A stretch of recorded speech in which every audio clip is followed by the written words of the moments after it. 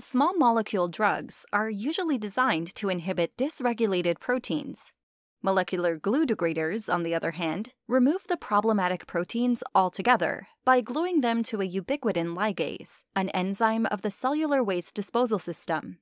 The drug thalidomide, for example, induces the interaction of a ubiquitin ligase substrate receptor, CRBN, with a transcription factor called Ikaros, which leads to Ikaros ubiquitination and its degradation through the proteasome. Such molecular glue degraders can expand the repertoire of druggable proteins and effectively inactivate all functions of a given target, but remain difficult to design or identify. To discover new degrader molecules, we compared the cytotoxicity of existing drugs with the abundance of ubiquitin ligase components in cancer cell lines, and found that the kinase inhibitor CR8 preferentially kills cancer cells with high levels of DDB1, a known ubiquitin ligase adapter.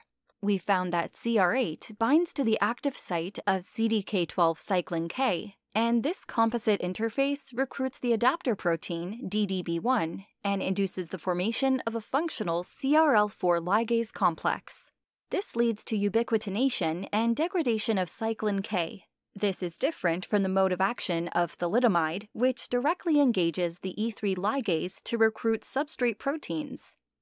Riscovidin, a kinase inhibitor very similar to CR8, binds to CDK12 cyclin K, but does not induce cyclin K degradation. CR8, thanks to an additional solvent-exposed pyridyl moiety, shows the gain-of-function activity and can induce the recruitment of DDB1 and subsequently cyclin K degradation. Our work therefore supports a rational strategy to build compounds with molecular glue degrader activity by modifying solvent-exposed moieties of target-binding small molecules.